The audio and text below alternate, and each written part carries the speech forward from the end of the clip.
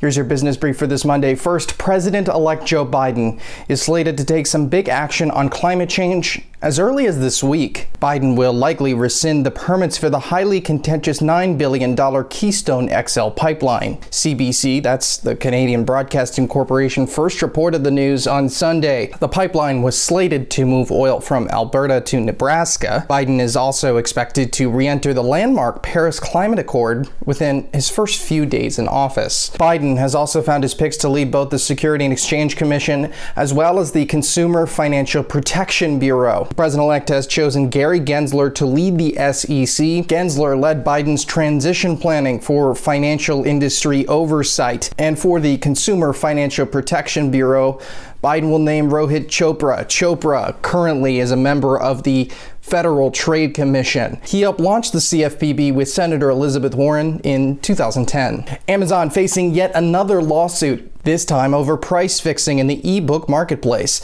This according to some new reporting from the Wall Street Journal. The lawsuit alleges that publishers paid high commissions and other costs to Amazon. The publishers Amazon allegedly conspired with include HarperCollins Publishers, Hachette Book Group, Penguin Random House, Simon & Schuster, and Macmillan. Collectively, they account for 80% of the books sold in the United States. Fiat Chrysler and PSA Group have officially merged. The new company is named Stellantis. The $5.2 billion company solidified the deal on Saturday. The deal was approved earlier this month by shareholders. The new company is slated to debut on U.S. markets tomorrow. It went live on both the Paris and Milan stock exchanges today. Nestle Prepared Foods is recalling 762,000 pounds of Hot Pockets.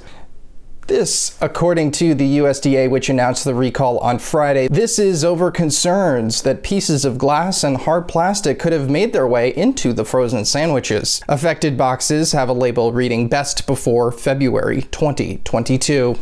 Kraft Heinz put up a new job listing, which, quite frankly, seems like a once-in-a-lifetime opportunity.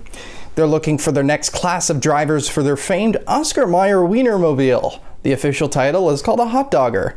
You'll stop at more than 200 events nationwide. You'll also have the chance to appear on local television and radio. And those are your business news headlines for this Monday. I'm Hirschfeld, New York.